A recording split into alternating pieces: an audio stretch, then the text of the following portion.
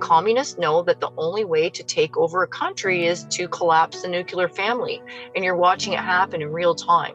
And you're watching the results of the collapse of the nuclear family happen in real time. At the end of this, it will be the element of spirituality that people will be desperately seeking, because there will be nothing else. There will be nothing else for them to do, say, go. That will be the rock bottom, and that's what we will see. They will want a miracle. Welcome to the Staying Free podcast. In this episode, I spoke with Liz Churchill.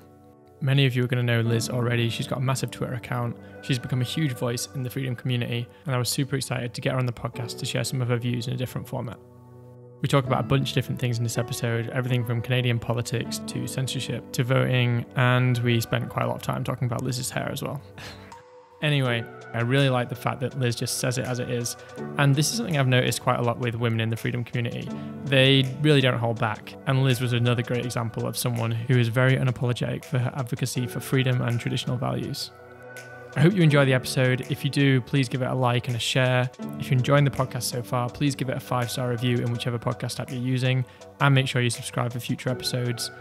As always, there's 2 ways you can help support the show. The first is via Bitcoin Tips, which you can follow the link on the Twitter page, or the address in the description, which I'll try to remember to put in there after recording this intro. And that's possible via both Bitcoin main chain and Lightning Network. And the other option is to follow the link in the description to buy me a coffee, where you can give a fiat donation as well. All tips are hugely appreciated and will go directly towards the cost of running the show. Thanks so much to everyone who is listening and who is subscribed.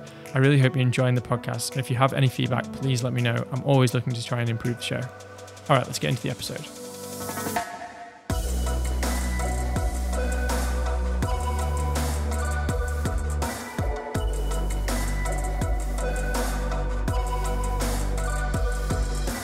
I was actually going to ask you this. How's the eyes? Oh, it's great. So I had to have surgery because I have this condition that my dad has, and it's a nuisance condition, and you grow. It's called eczema. And so anyways, to get it removed, your eyes get so bruisy, and it would look like I was in a bar fight or just released from prison. And then at that point, you would be like, wow, okay. You'd get a ton of messages and they'd be like, what happened to her? Is she okay? And it just looks a lot worse than how it feels. That's all it is. Okay. Because it's been a couple of weeks, right? Since you had the surgery. Yeah. And the thing is, your eyes are black. It's like they're bruised. Like I had black eyes. Yeah. And we all know it takes a long time for that to go away. Well, you did send me the picture of it, and it looked bad. I can confirm it looked bad, so I can understand why you didn't want to do you didn't want to do video. But that's fine. That's fine. We can do audio. I could have done it with sunglasses. Next time I can do it with sunglasses, and that would be okay. I should have thought of that to begin with, but whatever. It is. Or you could have gone like full freedom fighter and put the anonymous mask on. Oh. There you go. Actually. 2 birds with one stone. That's a great idea. I'm so anti-mask that anything on my face, it drives me crazy. And even when I see people masked outside, and I just did not too long ago, I just want to stop and say, wow, like why are you still doing this? And it's amazing. It's amazing. I wonder when everyone's told to take their mask off because, they want to catch everyone on CCTV and all of this kind of facial recognition stuff. I wonder whether these people will become unlikely allies, the people who are still really on the masking thing. Right. Well, I actually think that these would be the people that would be the first in line for a global digital ID, because that way you don't actually have to do anything but have your phone. You can be masked all you want, and you just have to have that specific card or that UPC code or whatever it is on your phone, or that chip in your hand, and you're good to go. You don't even need to show anyone who you are. Yeah. Right? I guess that's the end goal. Where we're going, right? Yeah. That's the end goal. Anyway, welcome to the podcast. I actually thought I was going to be the first person to get Liz Churchill on my podcast. And then it turned out, I just found out today, you were on Rick Munn's podcast the other day. I was, yes. Yes, I Yeah. was, So he yes. beat me to it, but that's awesome. So I do know a little bit about your background, and I recommend that people go and check out that conversation as well. But just in terms of your background, for the sake of my podcast, do you mind giving just a little brief introduction as to yourself and how you became caught up in this whole freedom movement? Well, basically, to make a long story short, I'll tell you that over a year ago, I met with some people in the basement of my parents' church. And they said to me that something was happening, and we all knew something wrong was happening. And with the Emergencies Act being put in place and the closing of the churches, nothing made sense whatsoever. And I met with some politicians, doctors, lawyers, etc., and they presented to me some evidence that what was happening uh, with the circumstances globally was there was more to the story, and it ended up being that everything was quite calculated and put into place in a very specific way through very specific agencies, and had all the specific governmental agencies and politicians lined up and ready to go to implement what we knew as the first lockdown. And at that time, we knew that it was going to be a revolving door. So, with saying that, we knew that it wasn't going to end. So, we had to put something into place to raise awareness of the things that we were doing behind the scenes without saying exactly what we were doing behind the scenes, but to spread the word. So, that's when I was asked to create a social media, not page because I'm pretty much banned everywhere, but to amplify what I was already doing, and Yeah. and to disseminate information that none of the establishment media was going to give the public, because they're complicit too. And now 3 years later, we're actually, no, I said a year ago, I'm so sorry, time flies, so it's 2 years ago now. And so basically there was a group of us that we were told, get the information out, and we'll just play it by ear in regards to what you can do next. And so that's what I did. And you create a character on Twitter to give out important life-saving information while trying to dodge the algorithms and certain words that they will use to completely suspend you. And I've been successful so far. Yeah, you well, know that's great that you have, because I just tweeted today or yesterday, like I'm beginning to forget what the retweet button looks like, because so many people I'm following have their accounts Mhm. locked that the Oh retweet yes. button isn't available. And you've amazingly managed to slip through that net. So congrats. I don't know, like, it's like this, we're in a battlefield right now, and this type of war that we're in, and I always refer to it as asymmetrical war, because it's coming at us in a multi different it's coming at us in different directions, and a lot of it is subtle. A lot of people don't understand what's going on, and the purpose of it is to create that element of confusion so people comply, Mhm. right? And that's exactly what we saw. And with the heavy mass formation psychosis and the masterful psychological warfare that was forced on this world for the past 3 years, I believe that the censorship and the collusion with establishment media has made the task of people like us trying to get out and tell the truth and dodge said bullets, because it's one big cyber battlefield.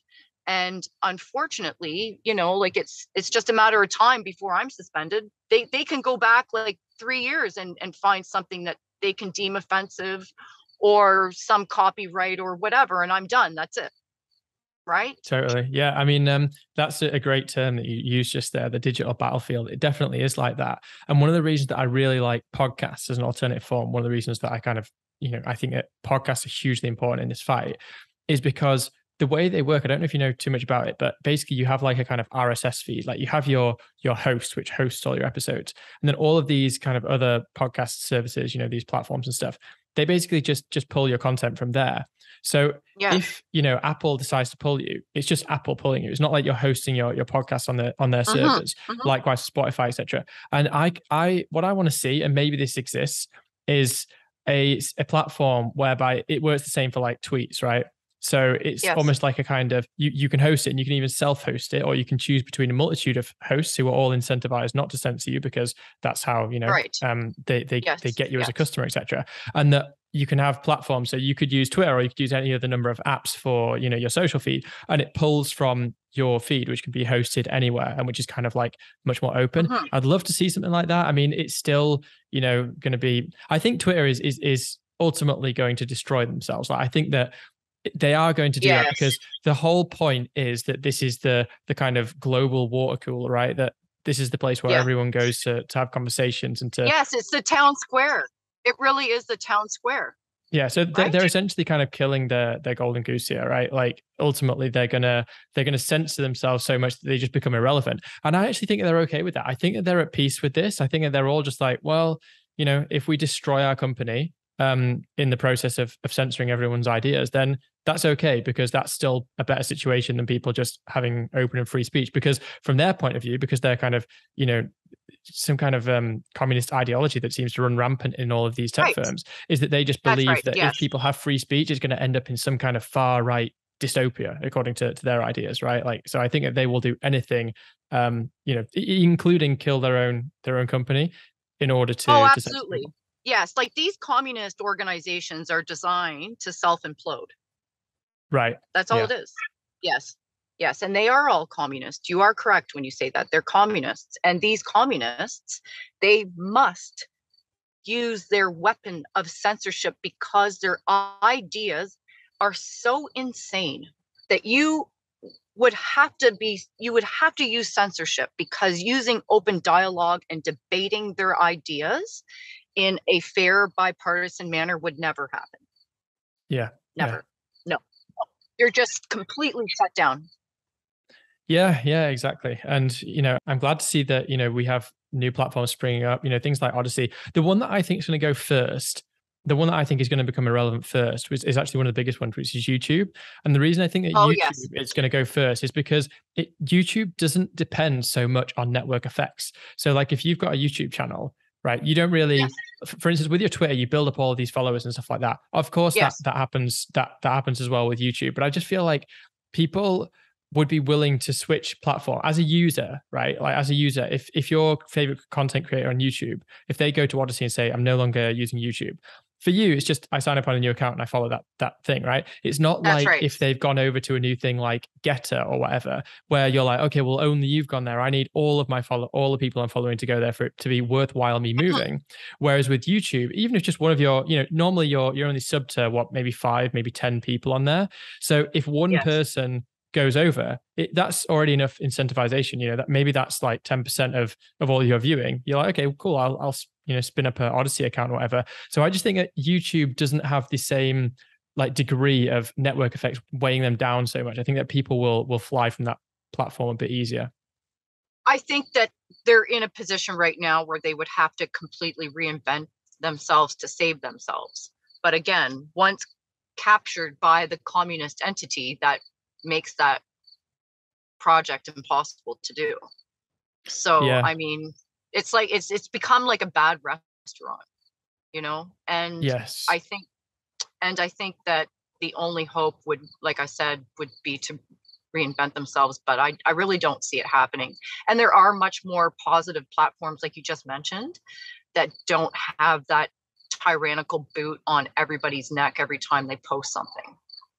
Yeah, exactly. I mean, the way that I'm getting around YouTube at the moment, because I'm currently kind of uploading my back catalog to YouTube, but I recognize that if I just uploaded it as is, that it's just going to get taken down. So my approach, and if people are listening to this on YouTube, then they'll know this already, is that every time we talk about the vaccine or something like that, or alternative treatments, etc.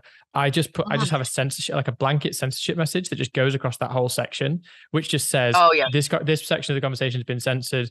Go over to a censorship-free platform to listen to the full unedited episode. And I think that's my way of kind of just essentially kind of giving the middle finger to these platforms. And I actually think that, not that they care enough about my podcast at this stage, but like, if it was really big enough for them to care, they might even just kick me off for that. Because with these organizations, it is just a constant slippery slope. Like once you start censoring, where does it end, right? So even putting in a censorship message to say, look, I'm not talking about things that I'm censored, I'm just explaining to people it's been censored. I think that at some point they'll throw you off even for that. Which is, I guess we'll find out down the line, because I don't know anyone else who's taken that approach, but that's certainly what I'm doing. Speaking of which, the World Economic Forum stated that they're looking to hire disinformation warriors, and I posted about that earlier. It's so ridiculous. To hire disinformation warriors? What does that mean? Well, they want to hire. Here, I'm gonna read their thing that I posted earlier, and this was from Neil Ferguson's calculator. And the World Economic Forum announces recruitment of information warriors to control the narrative on social media. Oh, so they basically Can you imagine? They're calling them information warriors, but they don't want to hire quote unquote disinformation warriors and just say, look, we're going to turn you around. They're hiring information warriors to fight disinformation. Yes. In their terms, but obviously it will be, as with all of these things, the exact opposite of everything that they say. Yes. So I suspect that they know that everyone knows who they are now, and they are trying to, we're going into full-blown damage control right now. Oh yeah. I think we've been there for a while. Yeah, they're getting desperate. And like, these are the people that were supposed to be quietly working behind the scenes, the overlords, the people making all of the decisions that nobody was supposed to know about. This section of the conversation has been censored in order to meet the community guidelines. For the full uncensored version of this conversation, please check the description for links to censorship-free platforms. Yeah, it's very, very strange. And, is that information public in terms of which ones actually are the young leaders? Well, you just go onto their website. It's all right there. They admit it. Yeah, but because I remember seeing a video clip at one point where Klaus Schwab even said that Vladimir Putin was a member, but I couldn't find anything about that. So it's like, did he just bullshit us all, or is there people who are? So Putin was at one point. I don't know the full story in regards to his full membership right now. Right. I suspect that he's a rogue member. So he was a member. I think he became disenfranchised with what they were doing at the time. And we're talking, Putin, he's a thug. I'm not going to praise him or, give him positive feedback, but I believe he just said, no way, I'm not doing this. And that's it. But then you look on the flip side and he's working with China, who is a gold standard member of the World Economic Forum. And they're working with some project regards to digital currency or digital IDs. I'm uncertain what the full story is, because you can't trust anything that comes out of communist China.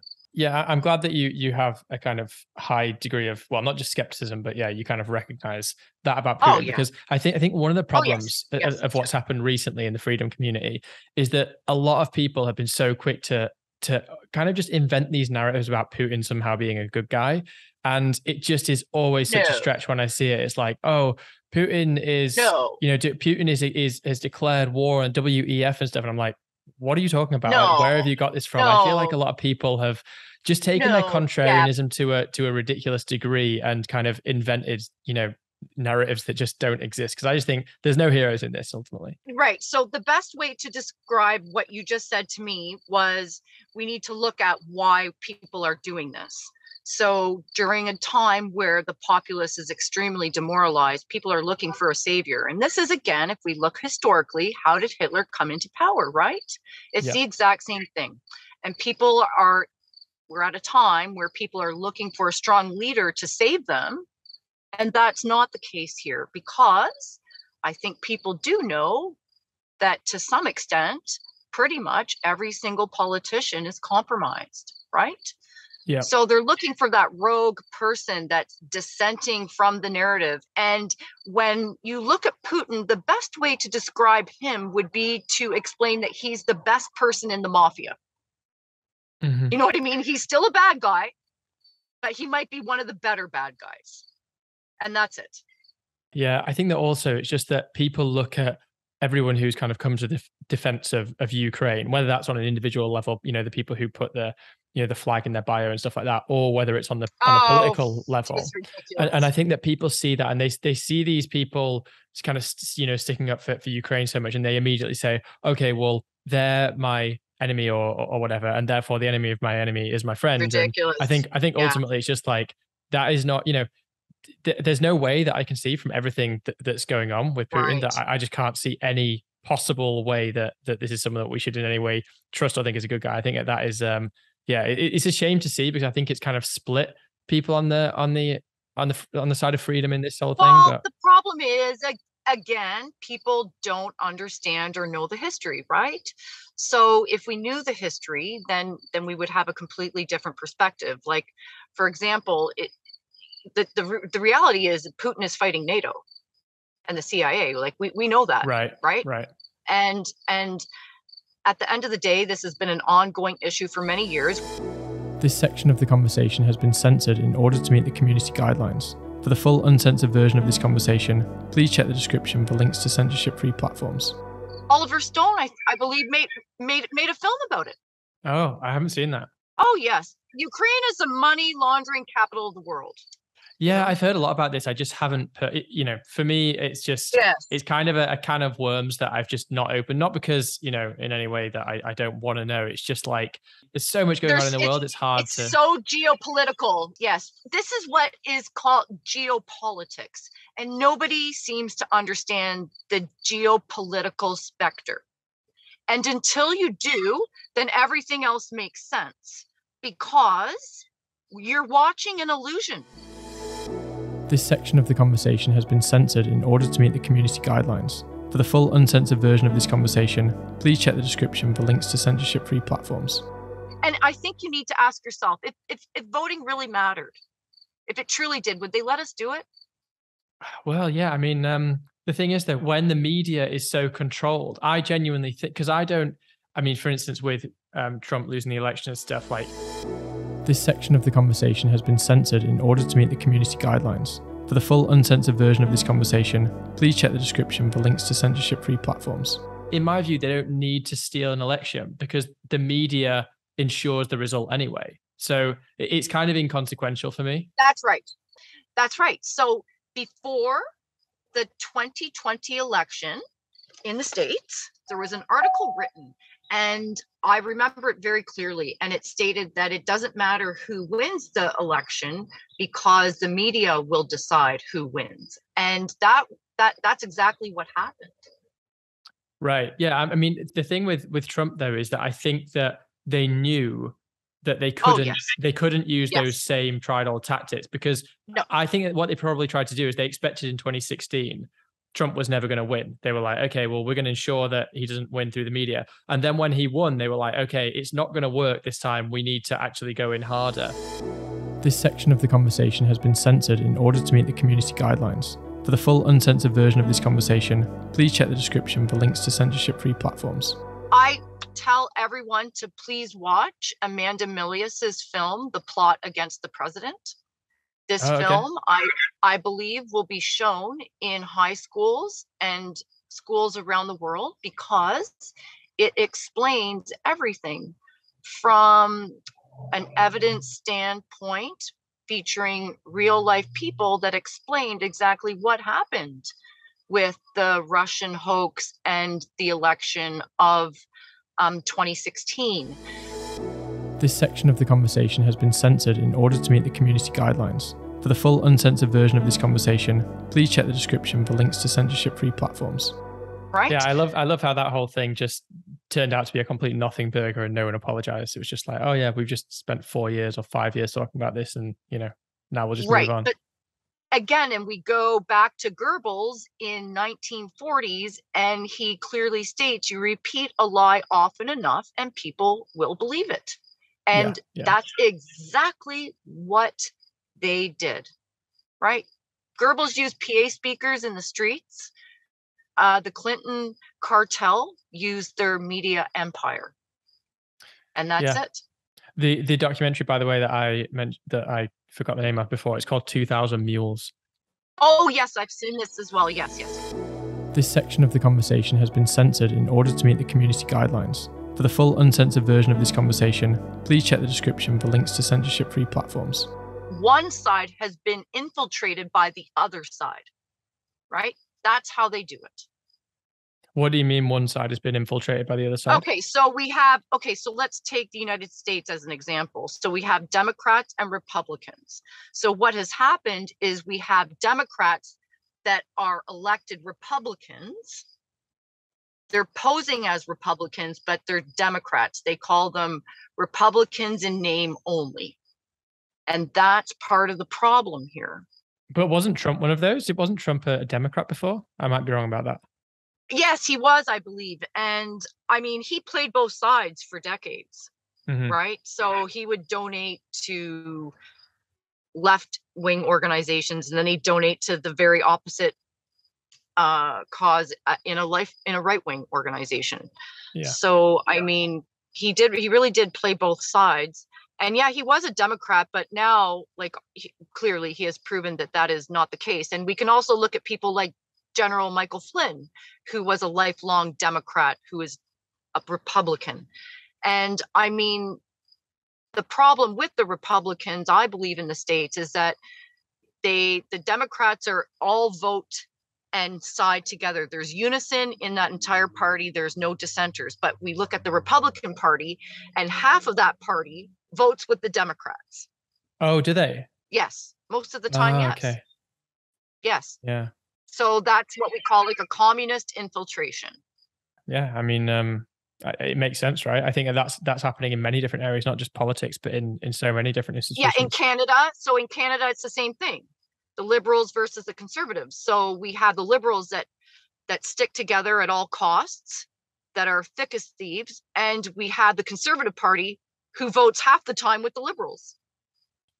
Yeah, I actually thinking about it, that's basically very similar to the UK as well. Like when we had a critical vote on vaccine passports, that's right. Yeah, half. Actually, it was all of the opposition, I think, voted in favor, and half of the people in power didn't. It was all a bit crazy. But yeah, on that note of politics, actually, what's the politics like in Canada? I don't really know much about it. Do you mind just giving a bit of a kind of overview of what the two parties are about and how they're all kind of, acting in these current times? So in Canada, we have several parties similar to your country. The primary parties are Liberal, Conservative, and New Democrats Party. And as we speak, the Liberals formed a party with the New Democrats to try and form a government that would make their administration last another 3 years. And then we have the Conservatives that vote with the Liberals half the time. So for example, the leader of Ontario is Doug Ford, and he is supposed to be a Conservative. However, he will travel around the country with Liberal Justin Trudeau, and you'll see them smiling and hugging and shaking hands, and he votes in line with Justin Trudeau. So then over the past few years, I was happy to see that people started to realize, okay, we're voting for these Conservatives, but they're not presenting conservative values. What is happening? And that's not happening on the Liberal side. And so that's true. Yeah. Again, it is what I call a communist infiltration. So what they do is the communists infiltrate the Conservative Party to ensure that the communist narrative keeps going. So it can bounce back from party to party to party to party. There's only one party in Canada, the People's Party of Canada, that was against every mandate, against everything. And they were not allowed to debate. They were not allowed any media airtime. They're not allowed to speak about, I forget what it was. The leader, Maxime Bernier, was arrested in a field doing a rally, I think it was a year ago, asking, followers to come and speak and have a meet and greet. And he was arrested. He was also arrested on the highway. So, I mean, I think that people really need to focus on who are the people that establishment media has completely censored. Who are the people that spoke out against every mandate? Those are the people that we need to start paying attention to, because everybody else is compromised. Yeah. That's I had heard of Maxime Bernier. I don't know too much. It's a him, right? Maxime Bernier. Yes. Yeah. I don't know too much about him, but I need to find out a little bit more. So actually, do you mind if I just stop the recording at this point? Sure. Seems like a good point to segue, and then I'll fire up another to continue, because we've got like 5 minutes left. So, all right, cool. I'll shoot you a link in like 1 minute. Sure. Hello again. Hey, yeah, that was actually relatively painless. It's actually kind of nice doing this again on Zoom. I used to do them all over Zoom, but I moved over because I started doing video and stuff. But it's nice just having the simplicity of this, to be honest. I promise I'll do a video when in a few months, when my face is completely healed, because even right now, my eyes, they don't even look like my eyes did like a month ago. I don't even look like the same person right now. So it's just like one of those vanity things. I think I need to sit out for a bit, but I promise I will do video when I'm able to. That's great. I'm glad you said that, because you've got the best hair in the freedom community. That's official. Oh my gosh, I'm going to send you a picture of my hair the way it is right now. Like, it looks like I've been attacked by like 20 cats. Is this going to include your bruised eyes? Yes. I can't promise that I'm not going to use it as a thumbnail photo. I honestly don't care. To be fair, like the pictures I posted recently, I filtered out all of the bad parts, because I just don't want people, my inbox to be like, are you okay? What happened? Yeah. And I just don't want to explain it. So anyways, my hair is a big mess. Like, it's beyond crazy. It's like, it's electrified. It's long, it's crazy. And it's always been that way. I actually, 10 years ago, I had a pixie cut, because my hair. I don't even know what that is. What's a pixie cut? A pixie cut is where your hair is literally almost shaved off. Oh. Very, very short. Oh, okay. My hair was only an inch long. I looked like a little fairy. And oh wow, so you really went from one extreme to the other. I've had it all. I've had medium, I've had long, I've had short, I've had red hair, blonde hair, dark brown hair. I've had it all. This is my naturalish color right now. The blonde I have is really what should be like whitish, but this is my natural color. And I wear it, to be honest with you, I wear it up a lot because it's so heavy, Okay, yeah, because I only really know you from your Twitter photo, and I always know when it's you tweeting, because it's just like this massive, really awesome hair there in that photo. So I always assume that that's exactly how you look in real life, with just like perfect hair. Yeah, like in real life you would see me and my hair is up in a ponytail and I'm wearing jogging pants and a t-shirt and sunglasses. Okay, well, you're killing the illusion for everyone. So, I'm sorry. I'm sorry. That's reality. I'm so sorry, but like, I'm really such a plain Jane. Like, again, when you take a picture, you have to take like 500 and then choose the best one. Like, most of my pictures, because you're very honest. Well, most of my pictures, I will be honest with you, most of my pictures, my eyes are closed because my eyes are so sensitive to light. And I usually have one eye open or not the other eye open. Or if I sleep on one side, I'll put my hair on the one eye that looks larger than the other because I look ridiculous. And yeah, no, not every picture is glamorous. That's for sure. That's for sure. I have to say though, when you sent me the picture to show the aftermath of your eye surgery, your hair was exactly like it was in your profile picture. So I was like, oh, it's true. She always looks like this. No, I just had got out of the shower and I blow dried my hair and I used a blow dry brush. I have 3 different blow dryers I use on my hair to dry it. And for about an hour. 3 different blow dryers? Yes, and I'll send you a picture. You'll laugh. And it's really nice for about an hour after I dry it. But then that's when the humidity starts to kick in and then it starts to get frizzy.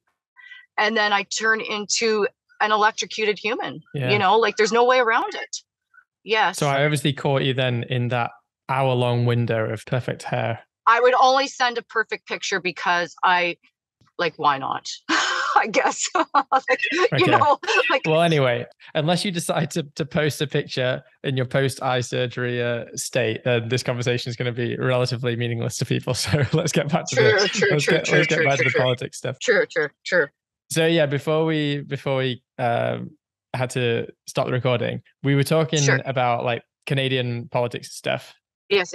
And I haven't really had a conversation with anyone from Canada about the truckers' protests. Like everything that I've seen, I feel has been kind of from an outsider's perspective because it's just been like me seeing videos and pictures on Twitter. Mm-hmm. Obviously, I didn't see anything in the news, but I don't watch the news anyway, so I wouldn't even have a clue how they're reporting it. But I'm assuming that they said that everyone was, a racist bigot or whatever. Yes. So was it like in Canada? Were you able to kind of like partake in it in any way? And what was the general sentiment? No, I didn't because Ottawa is 5 hours from where I am, for one, and 2, I have obligations at home, but I did what I could from my home. And I mean, the truckers' protest, basically it was very successful because it embarrassed our government for the ridiculous mandates, and it set the stage for the rest of the world in regards to what to do if your government becomes tyrannical like Trudeau. Yes. And then it did ricochet. It did have that ripple effect, right?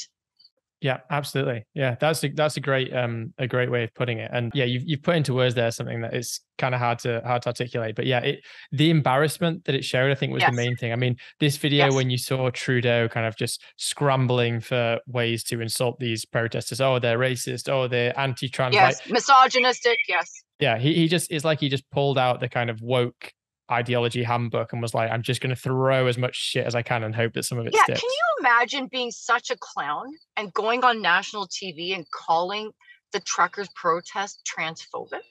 Yeah, I mean, it's absolutely bizarre. What the hell does that have to do with anything? What does it have to do with anything?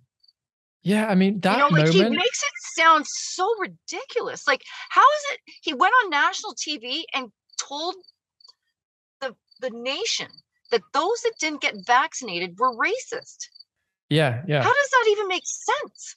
But this is the thing. I think that it exposed like several things. And one of them was that their willingness for things to just not make any sense. I mean, you can just tell that it's like they've got their ideas of how they're going to, discredit people. And even when it's really obvious and just so blatant, they're still going to go with it. I feel like that was one of the many real watershed moments in this where you kind of see the ugly underbelly of people in power and things like this. That was just a moment where I was like, this guy is just completely scrambling, and it all comes out. Him just saying that, it was like a 30-second clip at best, and that just gave so much away about the kind of the ideology and the way that they try to use these things as a weapon amongst the powerful. To kind of weaponize people's, I guess, inherent wanting to be good people or wanting to kind of feel virtuous. It's like weaponized virtue, right? That's correct. And the thing is, when he says such lunacy on national TV, and to me as a woman, when he tells me that I'm misogynistic because I'm refusing his product, that's so surreal that it's almost like you're dumbfounded with such a stupid statement. You sit back and you're like, wow, like, do I feel secondary embarrassment for him because he said something so stupid, or do I become enraged because it's so stupid? Yeah. Well, I'm kind of glad for that moment though, because I think that for me, that surely has got to mark peak wokeism. Mhm. Like sometimes you need a kind of, a top signal for something That's to right. to kind of be Yes. like, okay, it's surely going to get more rational from here. And I feel like when he made that speech and just this slew of just nonsense, I feel like it's like they used the final bullets of wokeism in such an obvious Yes. way of just trying to just kind of like spray them against a wall. Right. And it was like, surely that's all you've got. Like there is no more that can be got from this angle. Like you're going to have to move on from this now. Well, the silver lining is that it devalued their narrative, Oh, totally. Yeah. right? Yeah. I mean, they basically overplayed their hand in such a ridiculous way. So Yes, because they went from calling everybody Nazis for years. yeah. And when that grew old, because everybody was a Nazi, in their opinion, they labeled everybody a right wing extremist Nazi for a long time.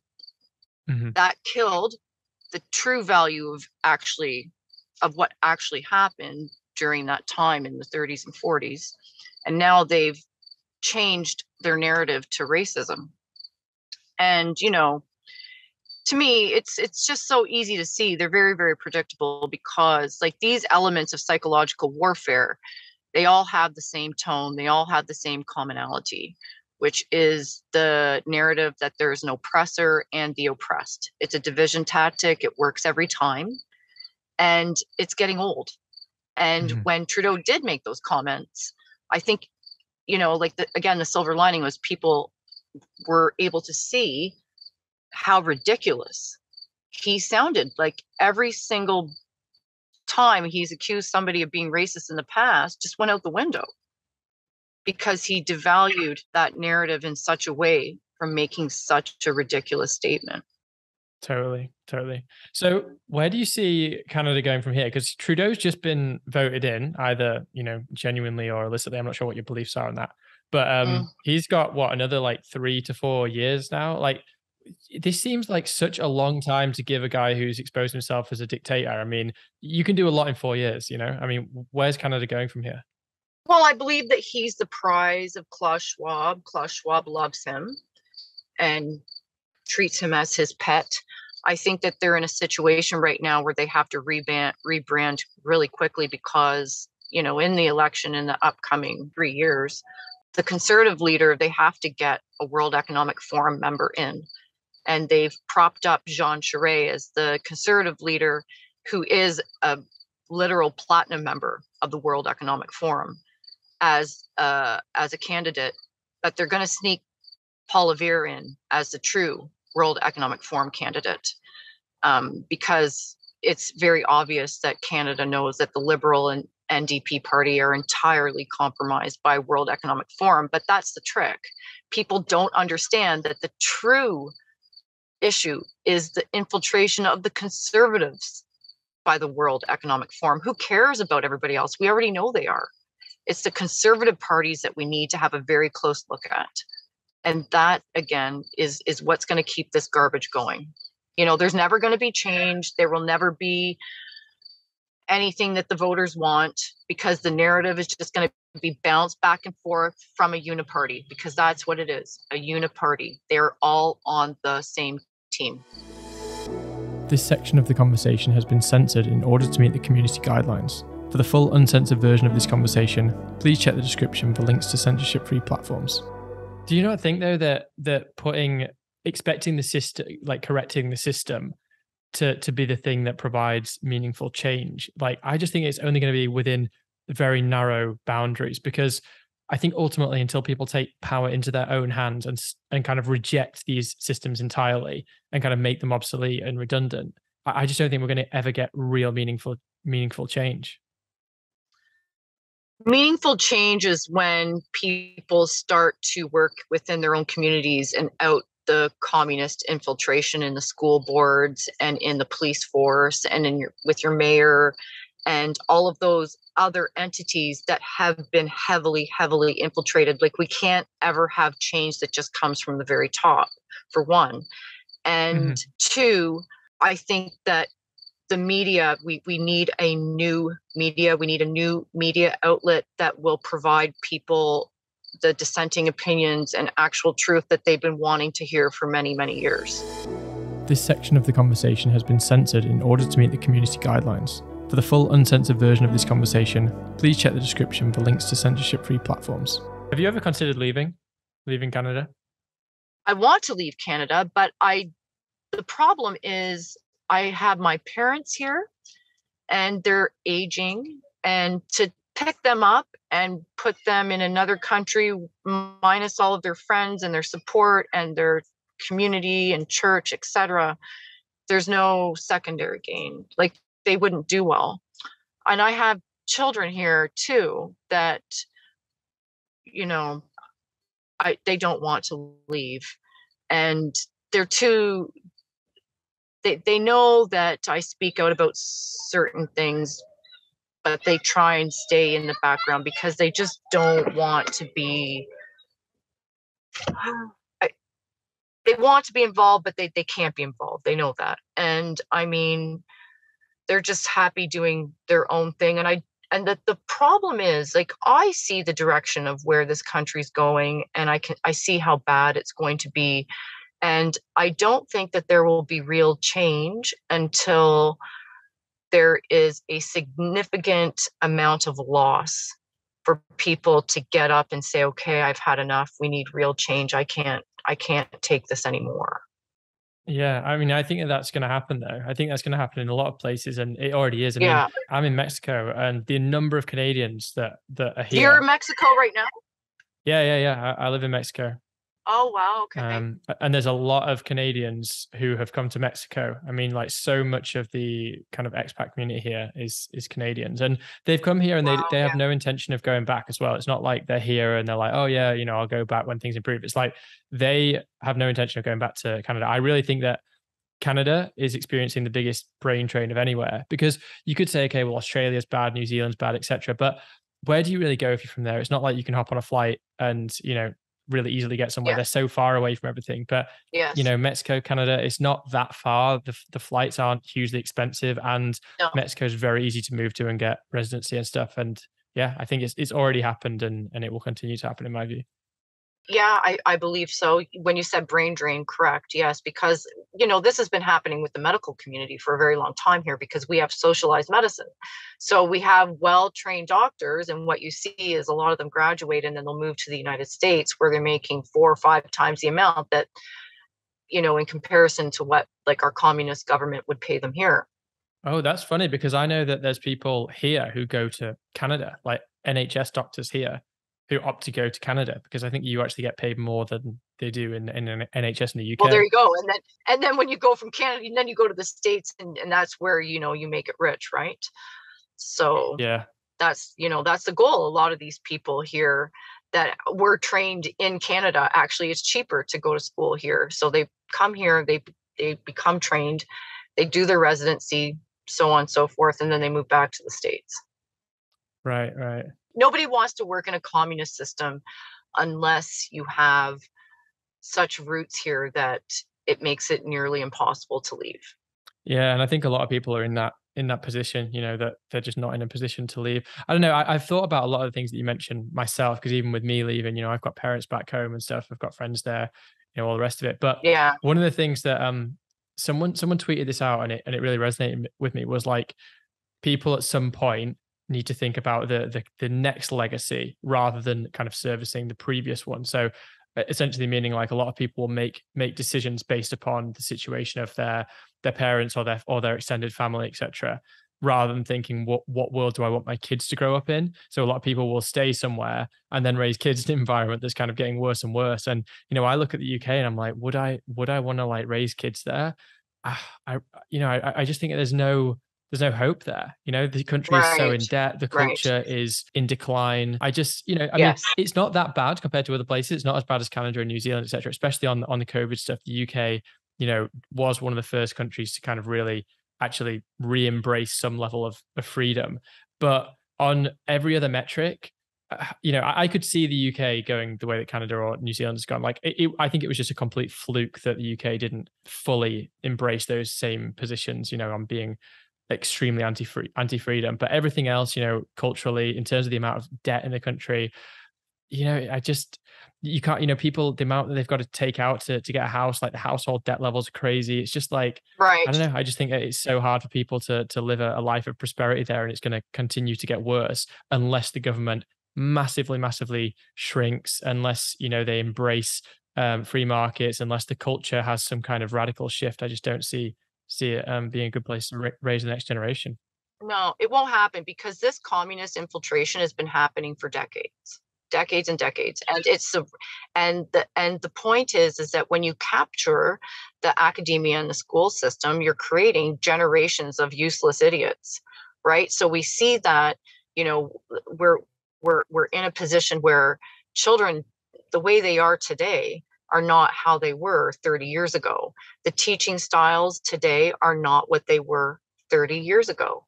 And it all starts with education. And that's where the culture rots, because you have these Marxist ideologues as teachers teaching your children these ridiculous, fraudulent causes that defy common sense. And the problem is these children become so indoctrinated, and you do this over and over with generations, and you have and the result is unemployment, weak armies, right? You have entitlement children, you have children, they're anarchists, and they come out and they hate the system, they revolt against the system. And unless you have drastic changes in the education system and root out all of the communists that are indoctrinating our children, there's not going to be change. Yeah, I see what you're saying, but when you use the word anarchist, you're talking They about teach your like, children to hate you, their own parents, and create a I see what revolution you're saying. against the family unit, against your family, against everything. And they teach your children to just be hateful beings. And the problem is that this has been happening for decades, because the communists know that the only way to take over a country is to collapse the nuclear family. And you're watching it happen in real time. And you're watching the results of the collapse of the nuclear family happen in real time. Culture, decline, everything suffers. Yeah, I mean, the thing is, when people hear you say that, and I have this tendency as well, is I'm like, okay, well, that immediately sounds kind of conspiratorial, like these people who are kind of like planning it in the shadows, etc. But actually, like, there are a lot of inherent kind of incentive structures that just make things the way they are, right? Like, ultimately, the incentives are such that these public institutions are going to end up being staffed with people who want more public institutions and more public money spent, because that's what they do, right? They're going to be naturally more critical of private enterprise, etc., than the private sector is. And as it grows stronger and stronger and stronger, right? Because I think in the UK now, the public sector Yes. is approaching or may have even gone over 50%. Well, that's just a domino effect, because the more people in it, the more people are going to vouch for it and want more and more public sector structures, right? More and more government. So yeah, it's not. I just wanted to kind of like point that out, that it's not. This isn't like a conspiracy view. Like, there's these people who are planning it in a top-down way. It's more just like the incentive structures is such that is the inevitable outcome, right? All you have to do is watch libs of TikTok, right? I can't bring myself to do that. Well, that's the answer right there, right? Yeah, it's just so cringe, isn't it? Do that over and over and over and over. And what do you think the result is going to be? The real silver lining with the lockdown was when the children had to stay at home and the parents were able to view what their teachers were teaching their children. Mm-hmm, mm-hmm. And that's when we saw parental uprising, especially in the States. When they were able to listen to what some of these children were being taught in class, they were stunned. And you have to remember that some of these parents went into school board meetings to read books from their children's library, but then the school board meeting would stop them because it was too pornographic for the public to hear. Yeah, I heard about that. Right? Let's think about this for a second. let's think about what this is doing psychologically to these generations. And that answers every question that you have brought up. Yeah, yeah. I mean, I think that we're kind of, maybe this is all tied in as well with like civilization, because there seems to be like a civilizational collapse, a collapse of kind of morality and everything. And I'm just kind of like, it's all happening at once and it's all tied into the same thing. But it's like, just the changing of definitions, like the inversion of truth, like kind of immorality being, kind of just accepted, and there's no, I don't know, it's all very weird. We're going through weird times, and it's hard to I think that when you start thinking about this long enough, you end up, or at least I end up, almost down a kind of religious kind of Path? perspective. Yeah, yeah, yeah. I Yes. almost, Okay. it feels there's a kind of palpable sense of good and evil going on. But then I'm like, okay, well, am I being too much of a dogmatist looking at things through this lens? Well, I mean, we know that what is happening right now is psychological, economical, and spiritual, Yeah, right? yeah, Something is happening. We know this. And I mean, at the end of the day, you're going to have to choose a side, good or evil. There's no in the middle at this point. Like if you are the type that wants your children to learn this garbage that libs of TikTok exposes every single day, then that's on you. But nobody wants this cultural rot. And we're fighting a system that is demanding that we accept it. And people just don't have the fortitude and the courage to stand up and speak against it because they don't want to be labeled racist, misogynist, etc., because that can collapse your entire livelihood once you're branded that way. yeah, So people just put up with it. yeah, yeah, yeah. Right? They do what works. Yeah, I agree. I mean, there's a war on for people's kind of minds, but yeah, I keep Yes. coming back to it being also a spiritual war. Like the more that I seem to dig down into this, it's like, I don't know, it's almost like I feel like some people, when I see certain things or hear certain things, and lives with TikTok is a good example. Some of the stuff I'm just like, man, these people, they need saving. And I'm not even a religious person, right? Like I don't subscribe to any religion, but I look at it and I'm like, Yes, yes, these yes. people need to see the light, and I find myself kind of talking in these terms, like, saying things that would sound like what Right, right. a Christian, or I No, but guess, this is the thing. Like you care about humanity and you see somebody that is so broken. mhm. And I mean, you want an explanation just for yourself as to why, something like this happened. And I mean, Marxists and communists are very broken people. And the communist wants nothing more than your children. And so, how do they do that? How do they achieve success in that way? Well, they become teachers. That's it. Through academia. They go to university, they're indoctrinated heavily by socialist Marxists, and then they carry that ideology into teachers' college and then into the classroom. And the cycle continues. Yes. Yeah, I mean, I didn't feel like, I mean, maybe I was just too young and possibly naive to have noticed it, but I didn't really feel like when I was growing up in school that I had particularly any kind of communist tint on any of that. But for me, it was more when I went into university.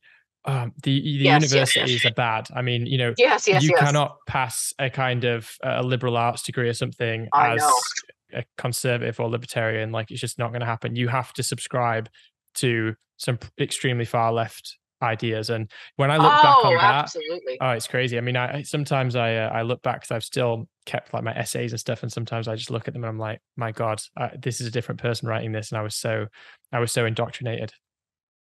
Oh, it's funny because I was reading some of my former papers a while ago and I was like, Yeah. wow, I'm surprised they didn't kick me out. I fought them right from the beginning. Yes, I never bent the knee once. Not even once. Oh, didn't you? Never. So you never had a No. stage of being a kind of leftist in any way? No, never. Nope. Not Oh, even wow, once. you Nope. really escaped that. That's amazing. Because yeah, I definitely did. For me, my turnaround was a few years ago. It was Oh yeah, yeah, no. I discovered Bitcoin and it sent me down a different rabbit hole, and then that was it. I was a libertarian. Okay. Oh, I was fighting. I was displaying abortion victim photography on university campuses over 20 years ago. Oh wow, God, you really Oh, are yes. an Yes, I was OG. almost arrested. Yes.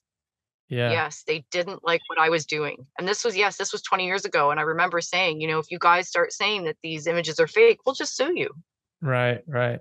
What they Damn. do is they show up with a bunch of balloons to try and hide the pictures, right? Unbelievable. Oh really? Oh, yeah. Wow, that's mad. Yeah. That's mad. And that's communist Marxist ideology, right? Abortion Like silencing people and up stuff. until birth.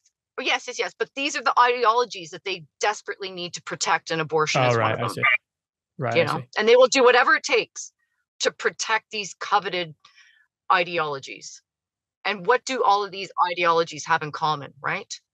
And that's where you go into that spiritual, like what you called it, a rabbit hole. And you start to read and say, okay, I do see a commonality here, and I do believe that these people are really not good people. You have to ask yourself, what type of person wants to make sure that abortion is available up until after a baby's born? It's wild. You have to, like, who wants this? Yeah, I like the terms you put that in where you said, what are the commonalities between all those things? And then that's when you start getting to the spiritual stuff. That's a really good way of Yes. describing it, because that's how I found it, is that there's all of these things. And I'm like, this Yes. is wrong, and this is wrong, and this is wrong. And then I go, what's the common theme? Quite often it comes Yes. back to ideas of man thinking he's God, right? Like a man thinking, That's I'm right. going to exert my influence over nature. All this Yes. transhumanism comes into it, all this idea Yes. that, like, Yes. Yes. Yes. yeah, and then that's where I start down that spiritual rabbit hole. So yeah, or not even spiritual, it kind of gets religious at that point. I mean, the spiritual thing is a bit more, comes a bit more naturally to me, because I've always been like quite a spiritual person. But then once you start getting to a certain level of that, I'm like, wow, this almost sounds like biblical. I'm actually going to be talking to Rickman about this, so there's no point in going too far down this rabbit hole. He's gonna be talking about the religious angle. So but yeah, it's definitely Nice. something I'm keen to explore more, because there's, I don't know, even as a non-religious person, like there's something there. There's some parallels there, I think. Exactly. And I think that at the end of this, it will be the element of spirituality that people will be desperately seeking, because there will be nothing else. And maybe that's the silver lining there. That's right. We're going to see lineups at churches. Yes, I believe so. There will be nothing else for them to do, say, go. That will be the rock bottom, and that's what we will see. They will want a miracle. Okay, so that's a really good point to round up on. So this has been awesome. Thanks so much for coming on. Oh, no, thank you so much. Anytime. Thank you so much. I promise that next time it'll be easier. Oh yeah, no worries. Yeah, hopefully we get to see your face next time. But Yes, before we sign it off, just let people know where they can find you for those who aren't already following you. And then if you just have any kind of final words or things that you want to add to tie things up, that'd be great. Well, I'm banned everywhere. So the only place you can find me is on Twitter, and that's Liz_Churchill_. I guess to wrap it up, I would say that don't lose hope.